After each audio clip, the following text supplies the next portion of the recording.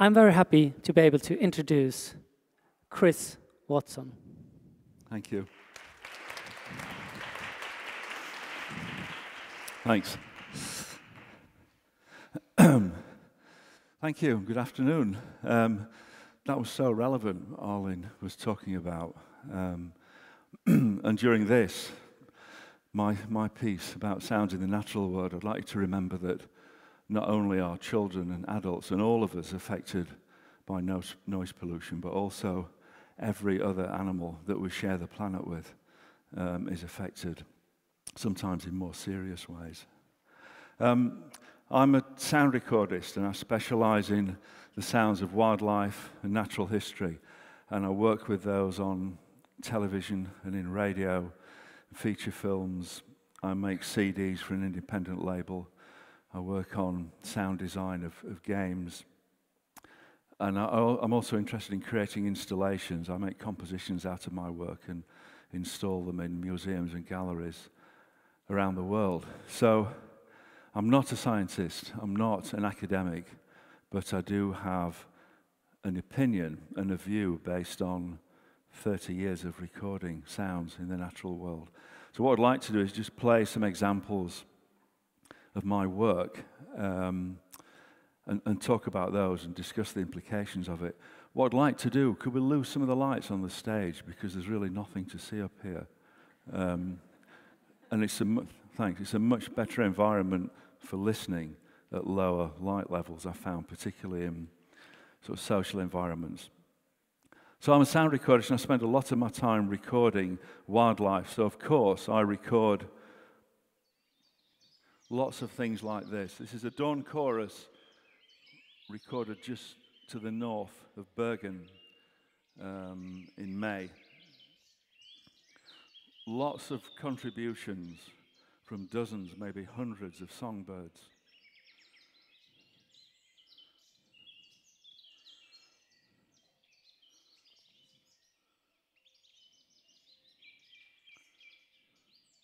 All sorts of songs and signals, and I spend a lot of my time recording these wide-angle ambient sounds of the natural world. I also record single-point sources of sound in close-up.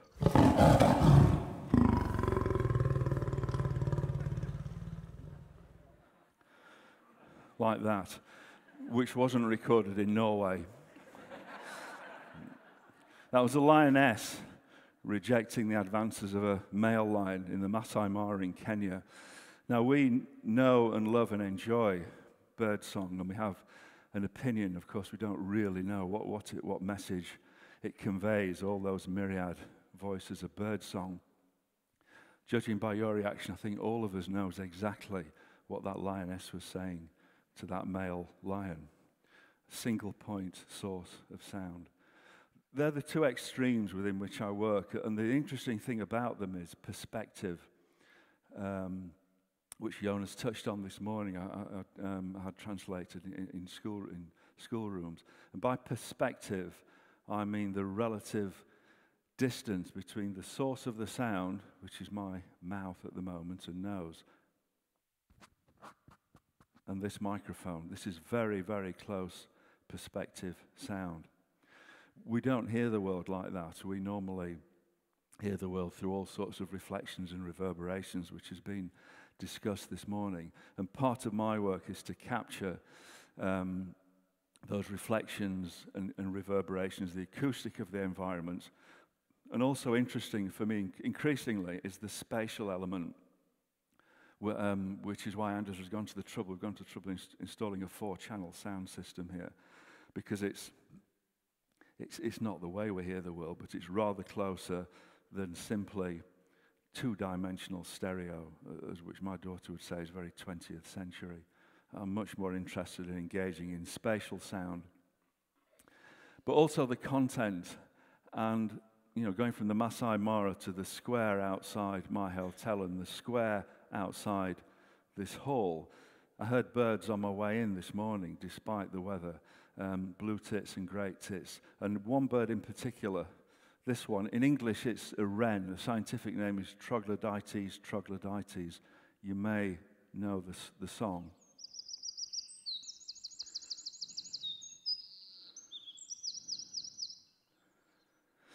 That's a burst of wren song, and to us, we describe that as, maybe describe it as musical, but having lots of trills and incredible density of information.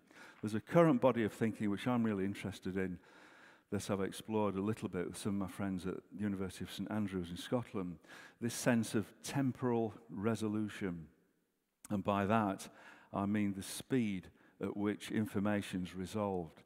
And there's a sort of novel idea, at least, that although we can hear and appreciate and enjoy birdsong and all these rapid sounds that we hear, we don't hear it in the same way as birds because they're literally living in a different time frame for us. Their temporal resolution has far greater detail.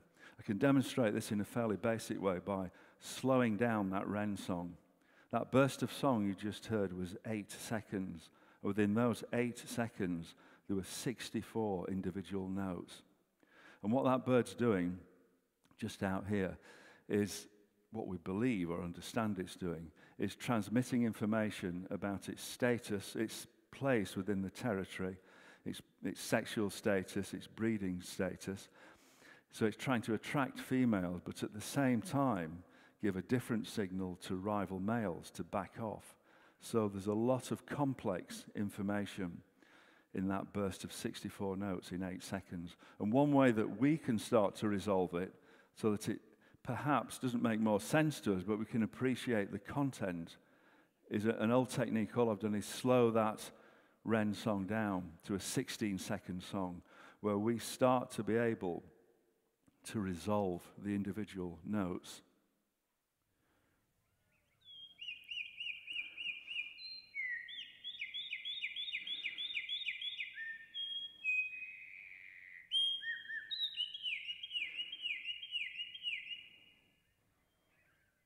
There's still an incredible amount of information, including that trill at the end, where we can, I can't still resolve the individual notes. So here it is again, slowed down twice, which reduces the pitch by 2 octaves and extends the time of playback again. But again, finally, we're in a place, a position to measure and count and at least hear the individual notes in that song.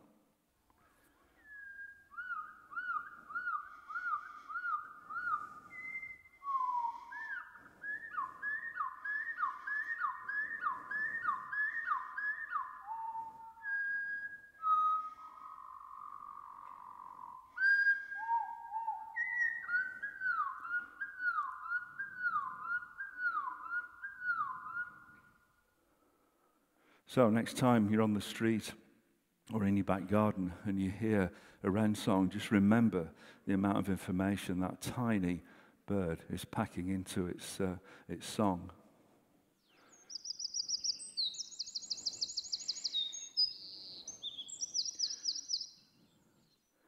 Temporal resolution is about frequency, basically about frequency and time, but also, like some pieces of music, apart from the dynamics, what's also important are the spaces between, because of these birds, like all of us, like all other animals, are not only singing, but they're listening intently. Their lives depend on it. Their breeding success depends on it. So listening is a crucial bit of behavior for them. So the gaps in between are times when most of them are actually listening to hear if their message is getting across or to hear a reply. And those gaps or pulses are relevant in whole groups of animals, but I guess the most common one would be amphibians, frogs. And this is a chorus of frogs, again recorded in East Africa around a marshland. But what's interesting about frogs is not only do they call and respond and listen, but because they are collections of species living in, sharing the same habitat, they've evolved effectively different languages which separate them out in frequency. So this is a chorus of frogs around an African marsh with quite dramatic differences in frequency so that the species don't overlap or mask each other.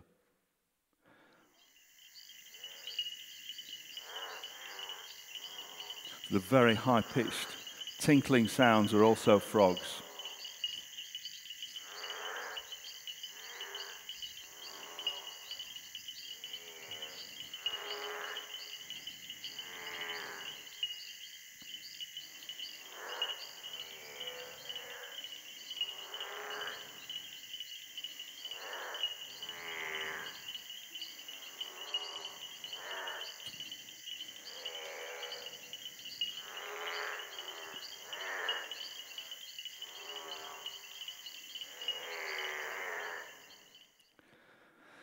And collections of the same species, communities of animals, and again, or lizards in this case, have evolved almost this coding system where they call and respond and listen to their neighbors.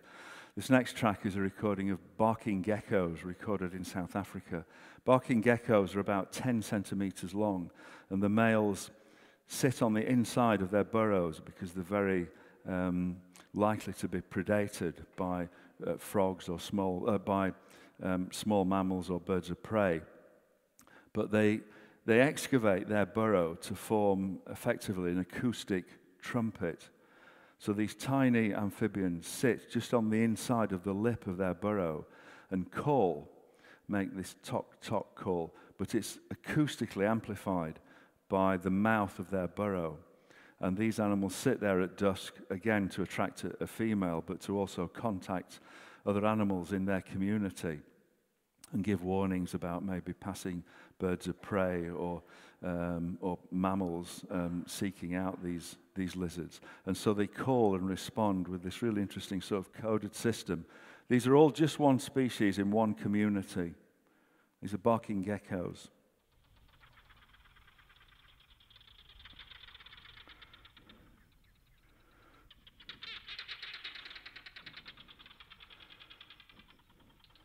So the dynamics, the volume of the call is important with these animals.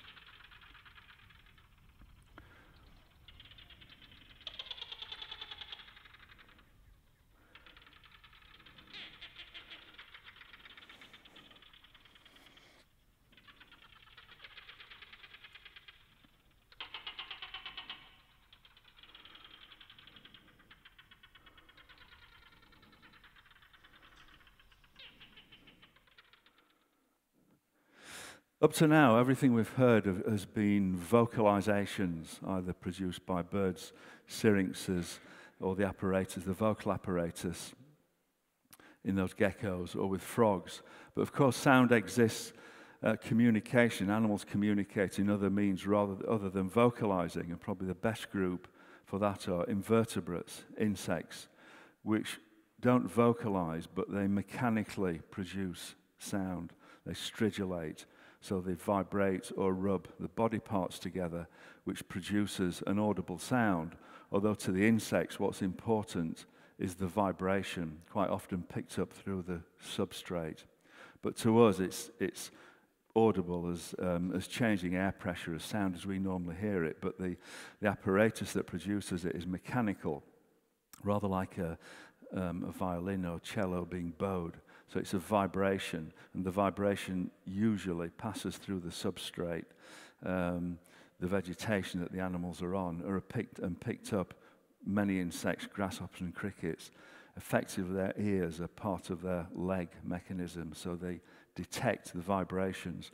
This is one of the largest, or the largest cricket in the United Kingdom, and probably this part of Europe as well. This is a great green bush cricket. Singing, we allude to it musically. It's male singing to attract a female.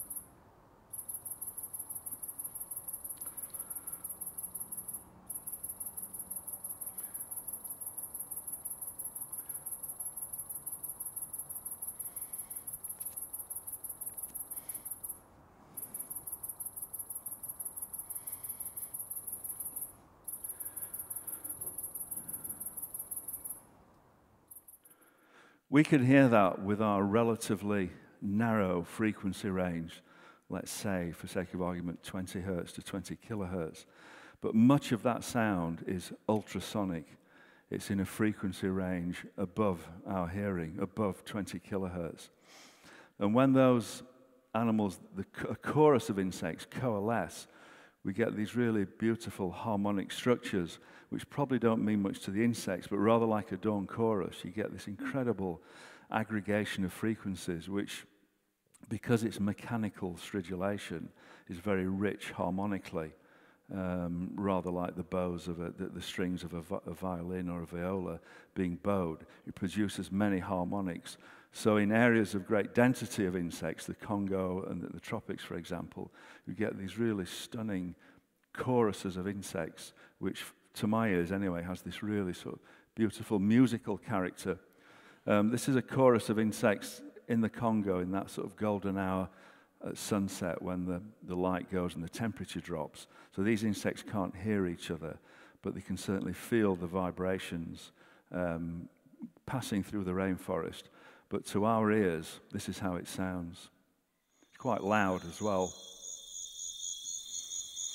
So there's thousands, probably tens of thousands of individual invertebrates contributing to this chorus.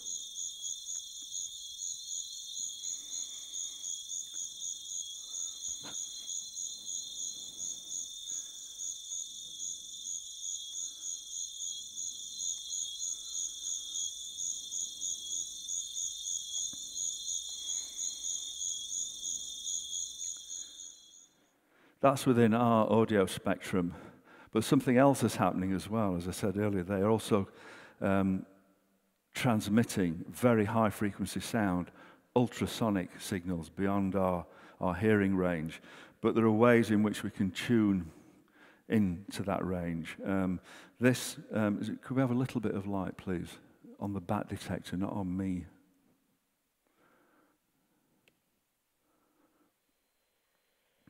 This is a device that picks up ultrasonic signals and draws them down into our frequency range. Actually, what's really interesting here, if I tune this,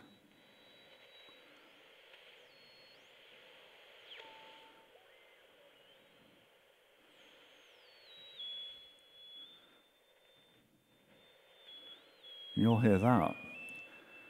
That's quite shocking, actually. Arlene was talking about, and other people were talking this morning about classroom acoustics. I didn't expect to hear this, but this auditorium was surrounded by ultrasonic signals because that's only 22 kilohertz. That's just above our upper frequency of most young people's hearing. Up to 30 kilohertz. So there's a whole harmonic structure. This is off topic, but because I can hear this, I'll mention it.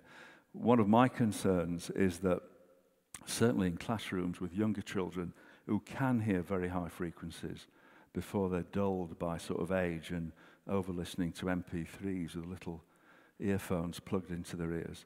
There are lots of signals around which they're probably much more sensitive to than us.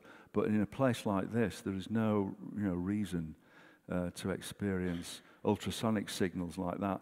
Part of my idea is that, and I say I'm not a scientist, I'm not academic, but this idea of sick building syndrome, I'm convinced the acoustics of environments affect us.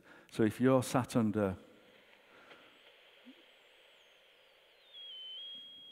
that all day, we might not be able to hear it, but I'm convinced that has an effect on us. And it can't be a very good one. Has anybody got any keys in the pocket? Metal keys. Just get them out and shake them.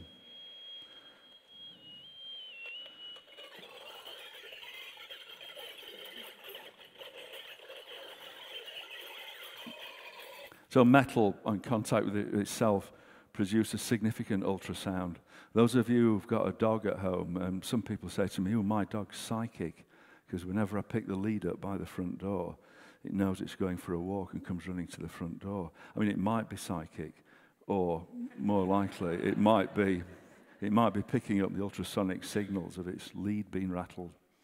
As I said, this is a bat detector, and so, guess what I record with it?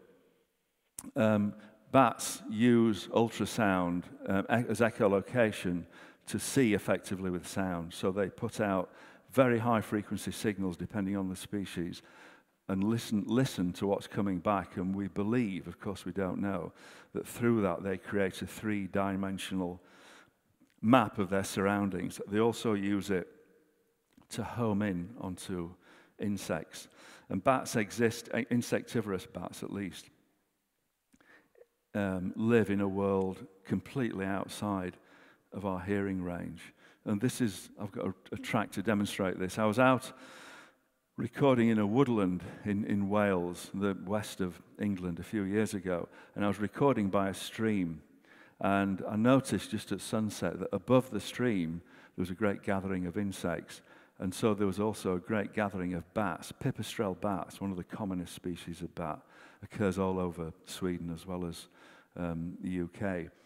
And pipistrelle bats use echolocation signals around about 45 kilohertz to track these insects in flight.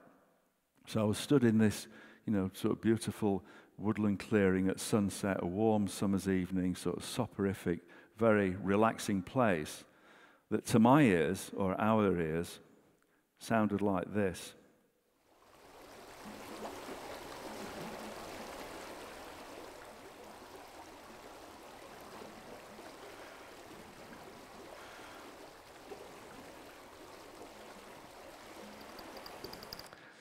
But to the bats above my head, when I turned my ordinary microphone off and turned the bat detector on, this place wasn't some beautiful, warm, relaxing, tranquil environment. It was carnage, because the bats were catching and hoovering up hundreds and thousands of insects over my head and existing in a completely different sonic environment that sounded like this. Sounds like a battlefield.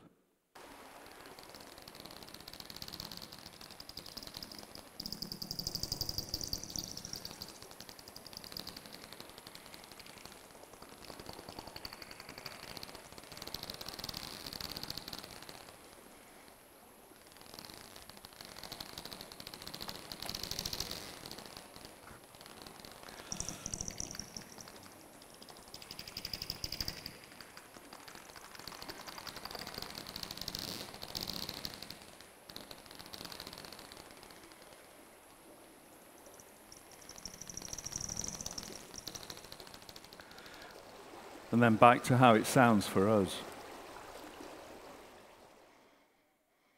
Actually, the sound of water is a good link. Could we change the colour, please?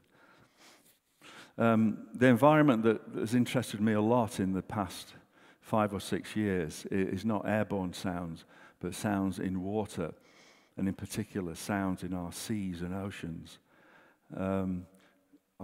We all arrogantly sometimes think that we live on planet Earth. And of course we don't. We live on planet Ocean.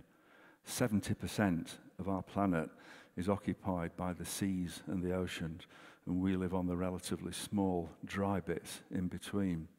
And sound behaves differently and much more efficiently in salt water. Sound in seawater travels almost 5 times faster than through air. And it's a great environment for sound and vibrations in particular. Most animals that live in the oceans, rather like the insects I was talking about earlier, detect sound through vibration in a rather different way. But it's possible to record that environment by using hydrophones, which are underwater microphones. When I was a teenager, I'm 62 now, but when I was a teenager in the late 60s, I grew up watching on television in the UK. Programs are made by Jacques Cousteau, the famous sort of marine explorer and biologist, who famously in the 1950s wrote a book called The Silent World. And then there was a film made about it. And I bought into that. I used to watch these scientists jumping off Calypso and exploring underwater in the Mediterranean and around the world. And that's what I imagined it was, until I got my first hydrophone and realized that's complete nonsense. The oceans are the most sound-rich environment we have on the planet. So not only are the largest, they're completely full of sound. I worked on a radio program for the BBC with Dr. Chris Clark from Cornell University, a brilliant marine biologist, who tells me they've yet to discover a deaf sea animal. Everything in the ocean lives in a world of sound and vibrations. Starting with the rest of this presentation, I'll play sounds that are recorded with hydrophones, so nothing in the air. All these remaining sounds are recorded in water. Starting off on the very edge, so surrounding your coast here, around the Baltic coast, are full of rock pools. There's some sandy beaches, but rock pools. And again, rock pools look like these areas of inner space, these still, silent worlds. But drop a hydrophone into that and you realize it's a tiny but very sound-rich environment. This is the sound of a rock pool, not just on the coast near my home in Northumberland.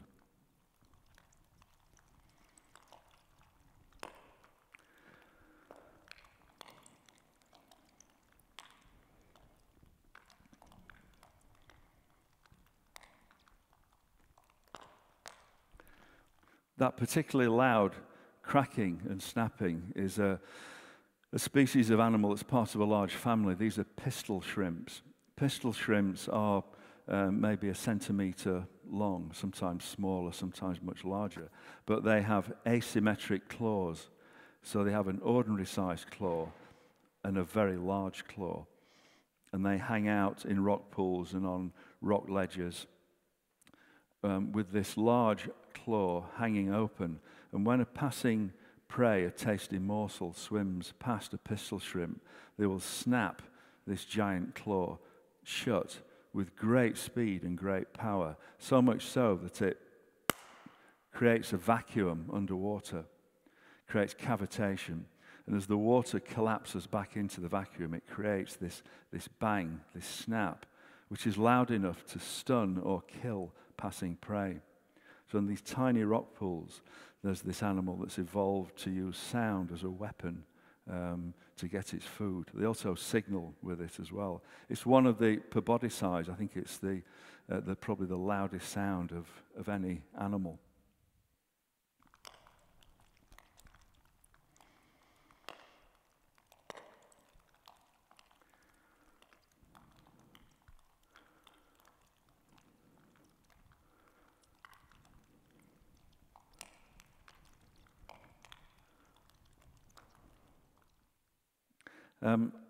I'll just go through the food chain. It's probably the simplest description of it.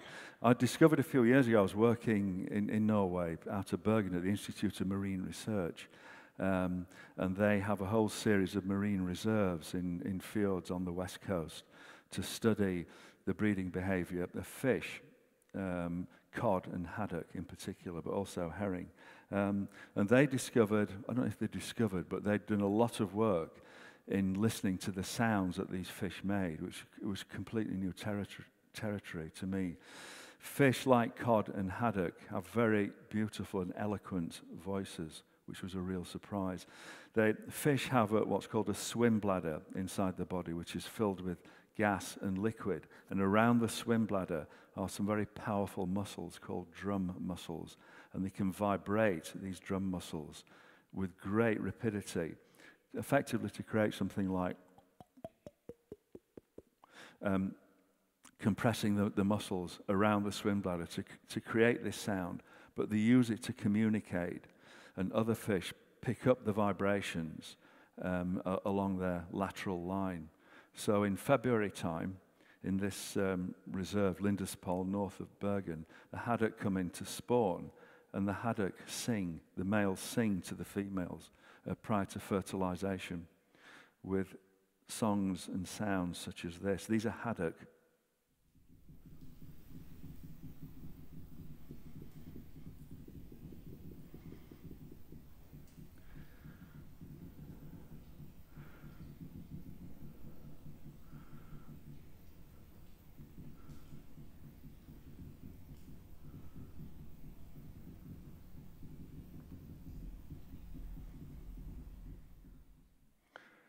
And also cod.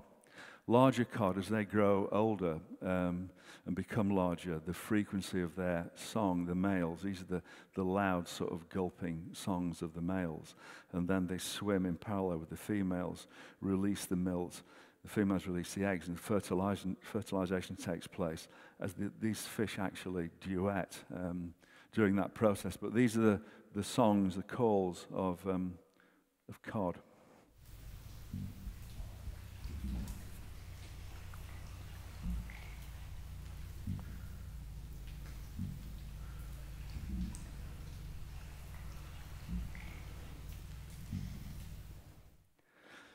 The whole point, I think, this, from my point of view, is what we talked about earlier, is we are filling the seas with noise pollution. We don't know how much damage we're doing to all the animals that live in the oceans. the Norwegians are obviously concerned about the conservation of fish stocks, particularly what the Russians are doing in the Barents Sea with exploration for oil and great noises produced by the geological process and the seismic activity. So it's an unheard pollution because we simply really don't know what damage we're doing.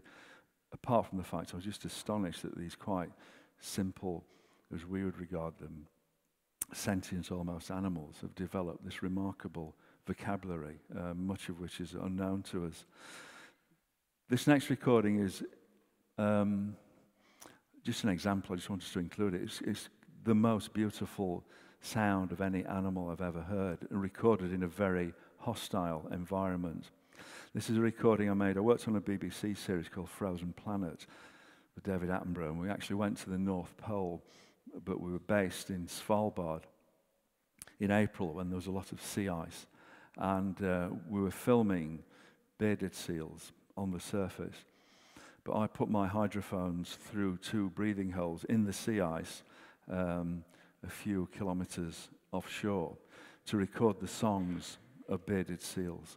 The males, because it's very dark, a very hostile environment, the males hang vertically. These are sort of 3-meter long, 900-pound seals.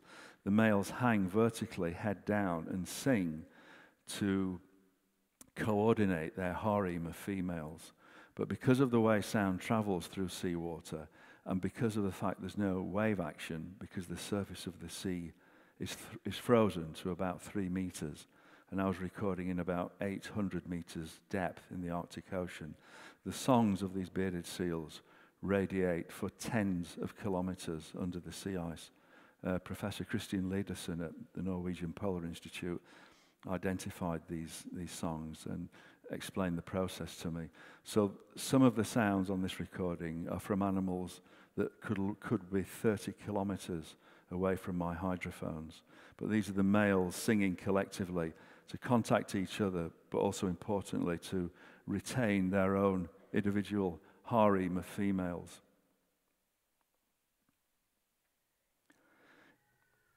If anything sounds like the sounds of another planet, this is it.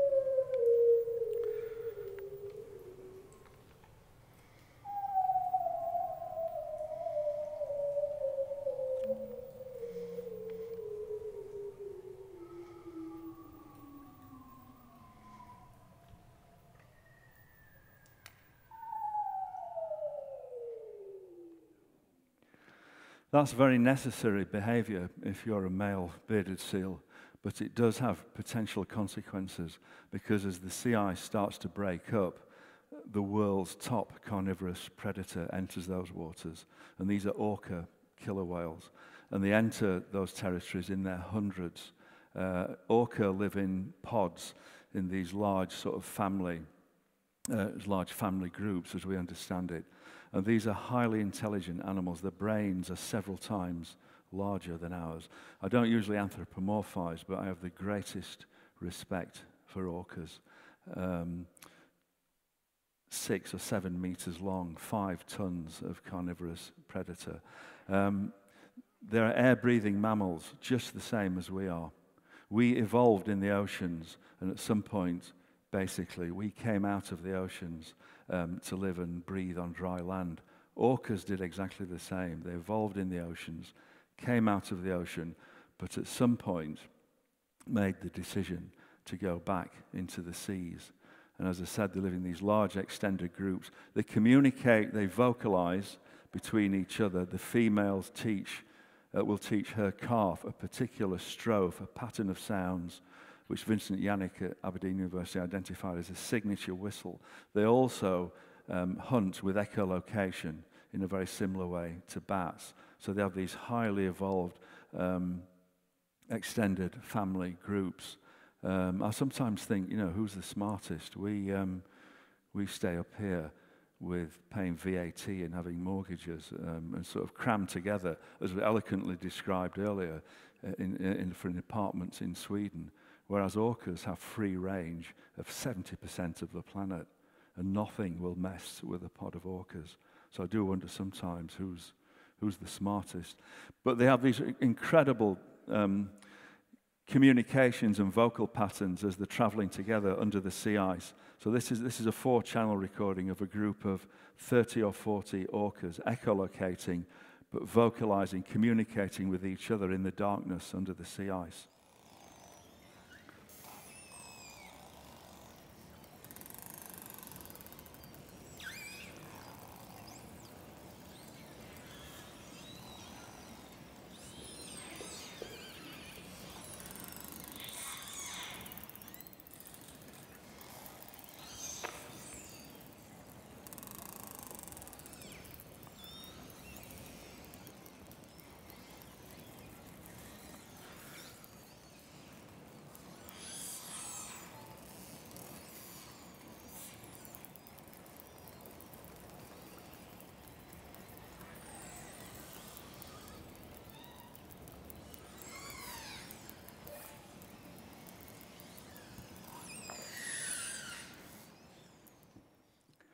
When I was recording those animals, it was on Svalbard, and I have to say a Swedish icebreaker called the Odin was coming up there to cut away into Longyearbyen, or to clear a passage for some other ships. And I had to stop recording when the icebreaker was over 20 kilometers away from my hydrophones, because the noise threshold had gone to the sort of pain threshold underwater into their world, a world of these animals that rely and live with sound. I've got one more recording to play. It's not mine, but I get permission from the British Library National Sound Archive to play this recording. It's the one animal I've been trying to record in Iceland, and I failed to do so in the last 5 years. This is a recording made by the British Antarctic Survey in the 1960s. It's a very old recording, and it's a recording of the largest and loudest animal which has ever lived, which is the blue whale. 30 meters long, 100 tons. An animal which sings, again we allude to it musically, infrasonically, so below our frequency of hearing. So this last track is one song phrase from a blue whale, but then 2 versions, rather like the wren, but in an opposite way, speeding up the sound so it draws it up into our frequency range, but also reduces the duration by about half. This is a song phrase of the blue whale.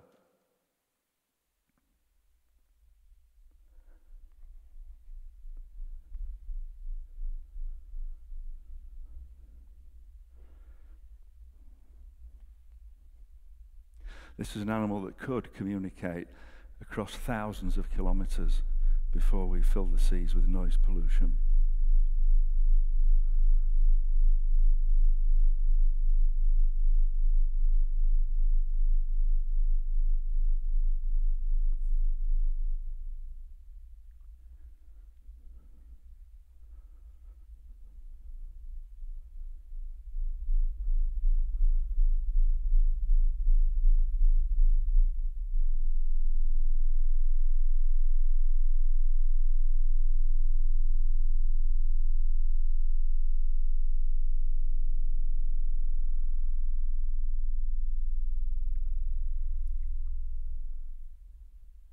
That's one song phrase. The next 2 reduce the duration by half, but raise the pitch by an octave.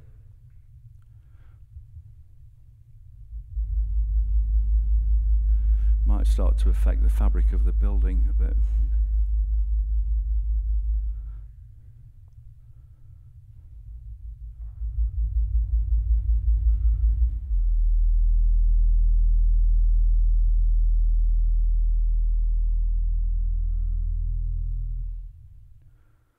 And one more brief phrase. This is 2 octaves higher.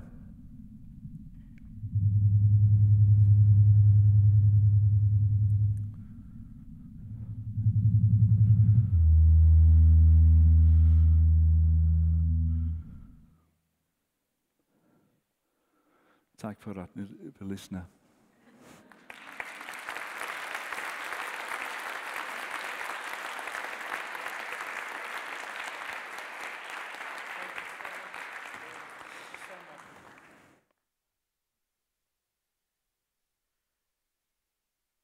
We have some time for questions. Just one thing I wondered, the technological, development with new tech things, new microphones must allow you to hear more things today than we used to record more things today than we could in the 40s and 50s, I guess. We can do. The problem, the paradox to that is the world's a much noisier place. Yeah.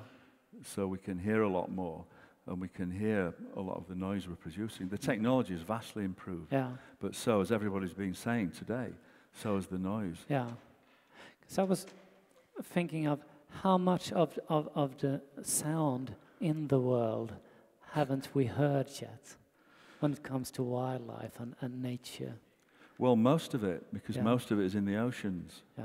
So we're still, I mean, again, it's a paradox. We know more about the surface of the moon than we do about the ocean floor in many places. And it's full of sound. So, yeah, there's lots to explore, which always encourages me. Has this life of recording these sounds changed the way you look at the world? Yeah, totally. I mean, I think as somebody alluded to earlier, we don't have earlids. So we can't sleep. And we're all good listeners because we've evolved from people who 40,000 years ago, when we were all in caves, we are descended from the people that woke up when hyenas and saber-toothed tigers came into the cave. The people who didn't wake up aren't here today for obvious reasons. So we're all very good listeners. And that's one of the great problems in our society, is that we're just bombarded by more and more noise. I mean, I contend that we hear everything, but we rarely get the opportunity of listening. You're lucky in Sweden. You've got places that are still left. It's a relatively small population in a large country. There are places I've been in the north of Sweden. I think Jonas was talking about this last night, where you can still go and open your ears and engage with the world in really a unique way. This is not some artistic whim. It's necessary for our psychological health and well-being. There's lots of people have been talking about this morning. We need that quietness for our survival, I think. Any questions from the audience?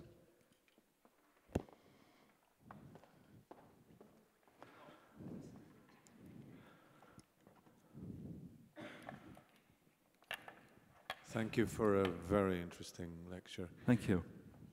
Just a matter of curiosity, really. The seals, I mean, the prey to the orca you were talking about before, do we know how they hear the signal system going around? Because they must be able to hear and read what the predators are trying to do, aren't they? Yes, I'm sure they do, but it must be very difficult to avoid orcas who hunt cooperatively. I mean, I've experienced that for myself in the Antarctic. I've seen them hunting Weddell seals where they have strategies. They'll pick one seal out and hunt them. And again, Vincent, Yannick, if we've got time, there's a fascinating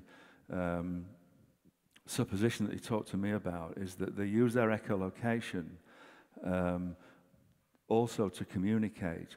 So if I'm talking to Anders, I can see there's a laptop computer behind Anders that he can't see at the moment because he's looking for me. So when orcas are hunting cooperatively, what Vincent has suggested is that with the echolocation, which is a picture of sound effectively, I can scan over Anders' shoulder and see that Macintosh computer, and I can then repeat that signal to Anders.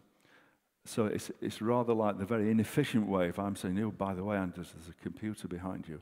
But what Anders sees is what I've just seen. He sees through echolocation an image, perhaps, of what I've just seen, which sort of explains telepathy to a point. So I can scan something and then repeat that scan. and others will pick that up, which is astonishing if that's the case, and explains why these highly intelligent animals can form a strategy for hunting seals. Even when they're on sea ice, they'll swim underneath the sea ice and create a bow wave, which breaks up the sea ice. The seal falls into the sea, which they then can take very easily. But again, we just don't know, a lot of this. There's so much interesting work to be done. Chris, is there any way to follow your work if we want to see what you're doing and what you have done and listen to your recordings? You could buy my records. You could buy, yeah. Well, I've got a website, chriswatson.net, Yeah. and there's a newsletter attached to that. Yeah. Yeah. Well, thank you so much for coming. It's a pleasure. And play this wonderful Thank you. sounds for us. Thank Chris you. Watson.